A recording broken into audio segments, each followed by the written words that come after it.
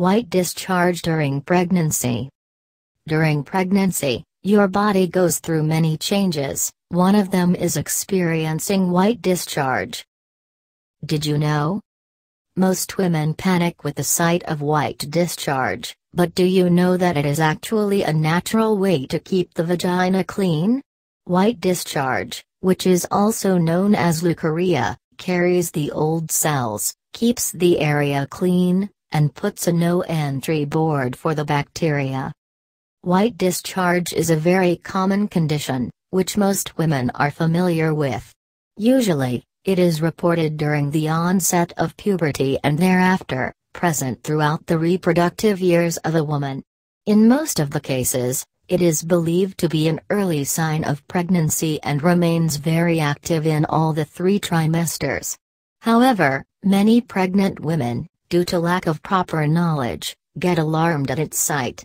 The truth is that this discharge is perfectly a normal condition, although there are certain facts that you must know, to be able to differentiate normal from abnormal. Causes.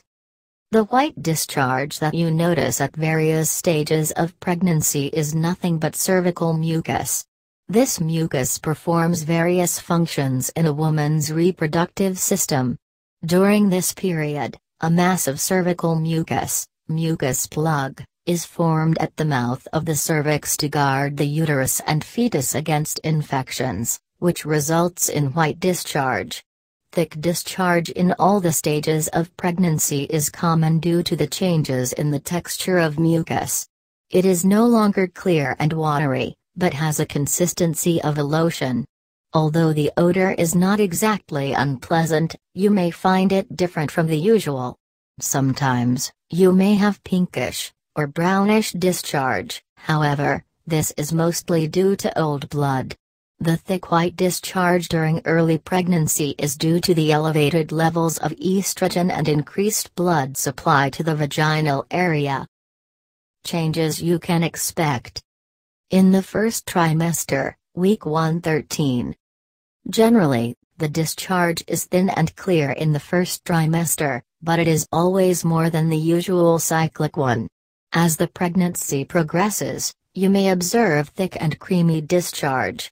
It is very necessary to keep a check on the color and odor of the discharge, which may result in any kind of infection. In the second trimester, week 14-26. The flow continues in the same way during the second trimester. Here, the discharge may be creamy, or the texture may resemble the egg white part. It might look like the pre-pregnancy discharge as well. There is no need to worry if it remains odorless, or emits a very mild odor. If you observe a lot of blood flow in this stage, then it is very necessary to consult your doctor. In the third trimester, week 27-40. Although you will continue to get white discharge throughout the 9 months, its appearance in the later stage will differ significantly from the previous trimester. In the final weeks of pregnancy, the discharge is characterized by bloody show.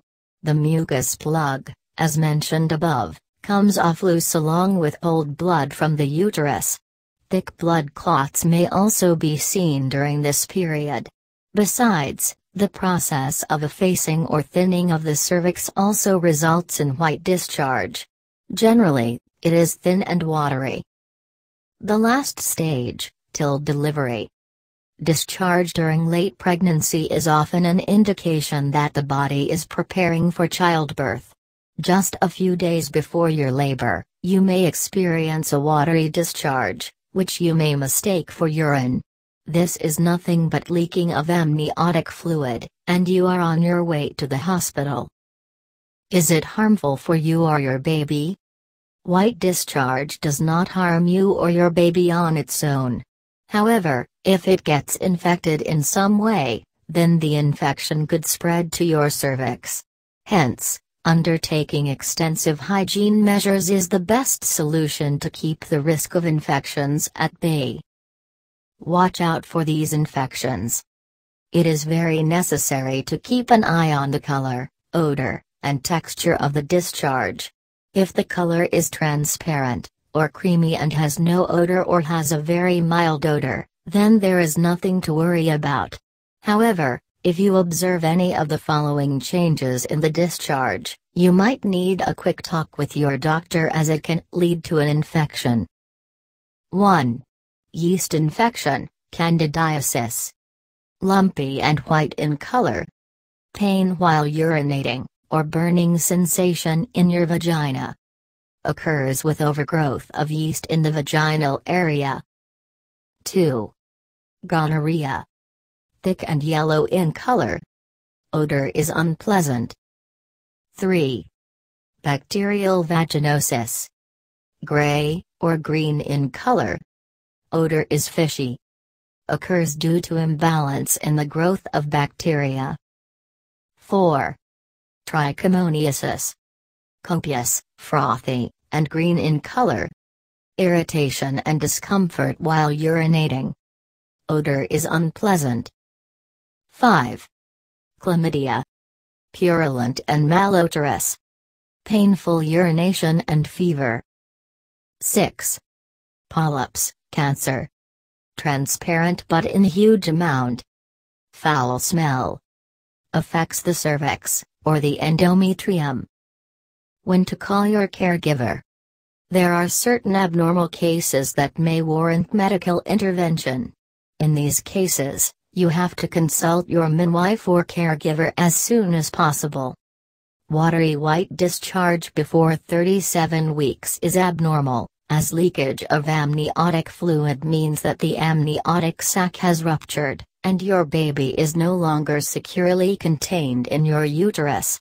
If you experience a gush of water, or continuous wetting of your underpants weeks before your due date, call your doctor immediately. Talk to your doctor regarding your concerns, or anything that you feel is far from normal. Remember, it is important to get your doubts cleared for the sake of a safe pregnancy. Self-care. The following measures will help you prevent the risk of infections and keep the area clean when you are having a white discharge. DOS. Wash your nether region with soap a couple of times in a day to keep it clean, and pat it dry. While wiping the area, wipe it in a front-to-back motion and not the other way round. Always wear a clean, cotton underwear and make it a point to change it at least twice a day. Prefer breathable cotton clothes at night over silk, or nylon.